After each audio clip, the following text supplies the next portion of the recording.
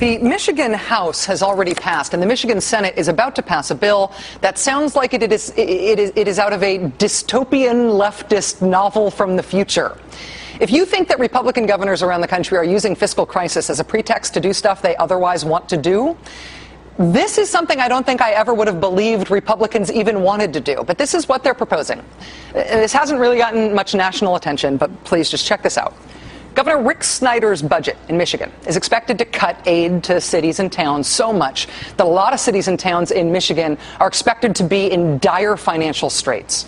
Right now, Governor Snyder is pushing a bill that would give himself, Governor Snyder and his administration, the power to declare any town or school district to be in a financial emergency.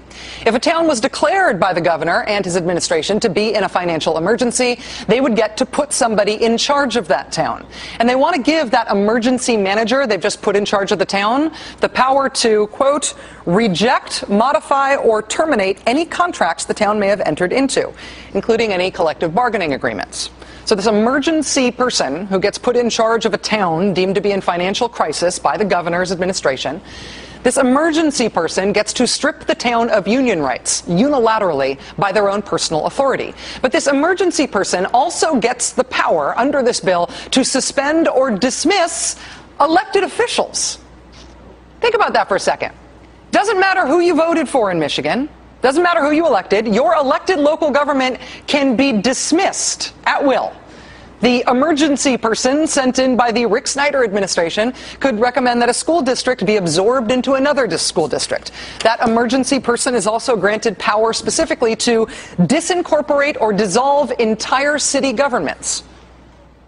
What year was your town founded? Does it say so, like on the town border as you drive into your town? Does it say what year your town was founded? What did your town's founding fathers and founding mothers have to go through in order to incorporate your town? Republicans in Michigan want to be able to unilaterally abolish your town and disincorporate it, regardless of what you as a resident of that town think about it. You don't even have the right to express an opinion about it through your locally elected officials who represent you, because the Republicans in Michigan say they reserve the right to dismiss your measly elected officials and to do what they want instead because they know best.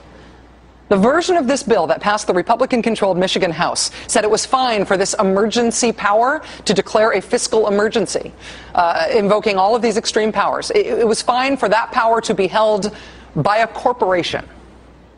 So swaths of Michigan could, at the governor's disposal, be handed over to the discretion of a company. You still want your town to exist? Take it up with the board of directors of this corporation that will be overseeing your future now. Or rather, don't take it up with them. Frankly, they're not interested. Instead of thinking of Michigan as the upper and lower peninsula, let's just consider the prospect of Amway-stan, right? The area between Pontiac and Flint. Could be a nice Dow Chemicalville, maybe. The power to overrule and suspend elected government justified by a financial emergency. Oh, and how do you know when you're in a financial emergency? Because the governor tells you you're in a financial emergency. Or a company he hires to do so does that instead.